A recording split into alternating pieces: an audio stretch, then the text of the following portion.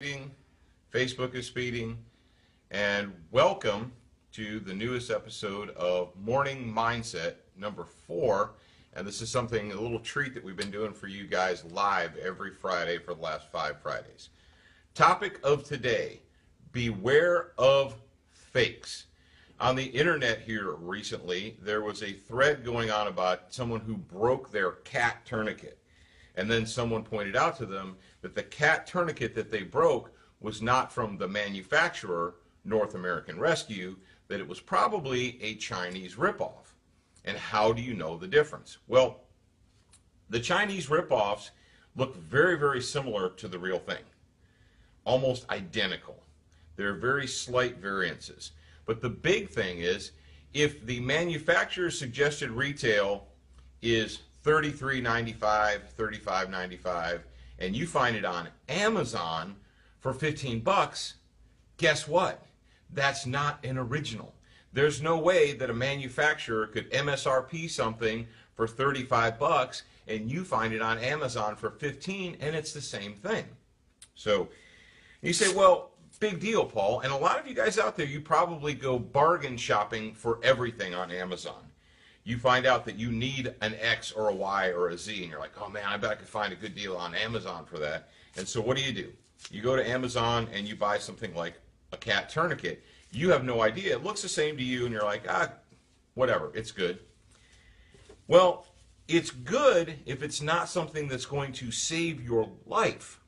If you're buying a tourniquet, an object which will potentially save your life or the life of someone else, do you really want to go as super cheap as humanly possible? Let's say that this genuine North American Rescue cat tourniquet is 35 bucks.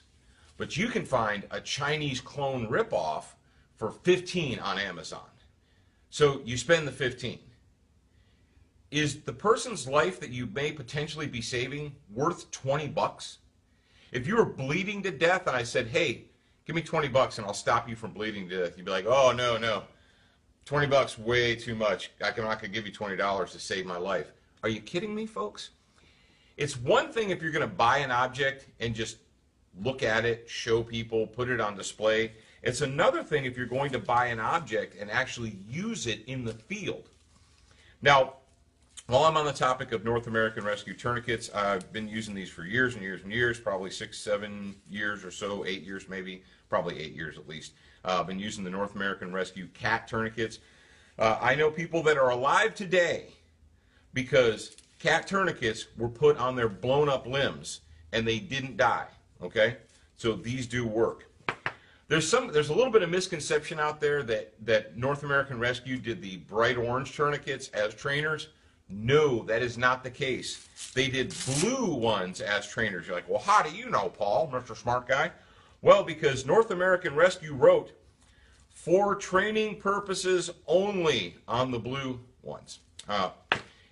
All you military guys, all you vets, what do you know? Well, you know that the military uses blue as the designated color for inert or trainer or what have you, which is the reason why North American Rescue made their training tourniquets blue. See that? Now this one is a little bit ragged out. Actually, the back piece right here broke, and you're like, see, that broke, man. That proves that they're crap. Brothers, I've been using this for going on, I'm going to say at least 6 years I've had this in the training box. And it's been through dozens of classes, dozens, maybe even hundreds of students have used this, and during the last class we had, this one piece of plastic broke. I think hundreds of students, dozens of classes for one trainer, pretty good record. Now, it's not just North American Rescue that's getting ripped off. The rats tourniquets are being ripped off by the Chinese as well. Helpful hint, if you find a, quote, rats tourniquet on Amazon or online for 5 or 6 bucks, it's a piece of crap. It's a Chinese ripoff. Don't buy it. Now, when it comes to ripoffs and fakes, you're like, well, what's the big deal? I mean, I found an ACOG at a gun show for $247. Yeah, you did. You found an ACOG at a gun show for $247. And you're like, yeah, I put it on my rifle, and I looked through it, and I even zeroed it, and no problem. Well, the thing with fakes is fakes seem fine when you're just looking at them or touching them, or they're fine until you actually do something real with them, until you take them to the field, until you apply hard use, until you need to rely upon them to save your life or what have you. That is when the fakes will fail. Now, when it comes to humans, there are humans out there that offer instruction. There are humans that give advice. There are humans that portray themselves or appear when everything is nice and calm and sedate and the lights are bright. They seem very logical, very intelligent. They seem very skilled. It's not until they have to go to the field, until hard use is applied, until they actually have to put that information or that training on the line, that the fallacy or the fake appears. So think about that as you progress throughout your weekend. You're going to get essentially what you're paying for. Now, can you go to Amazon and maybe save $5, maybe save $10, what have you, on a certain item? Sure. But if there's a huge, like 50%, even 100% price difference in an object, the reason it's so cheap is probably because it's a fake. If you're signing up for a training school and you're able to go for a 2-day class for $99, you're like, yeah, man, I'm going to this training school, 2 days, $99. And that school over there is $450 for 2 days, so I'll take the one for $99. You can do what you want. But when it comes to reality and value, you might want to do your best to weed out the fakes. All right, kids, this is your host, Professor Paul Markle, thanking you for joining me for another edition of Morning Mindset. I'm going to drink my coffee. But before I let you go, Jared would be very angry with me. Jared's not in the studio today, but he would be very angry with me if I didn't give you a homework assignment.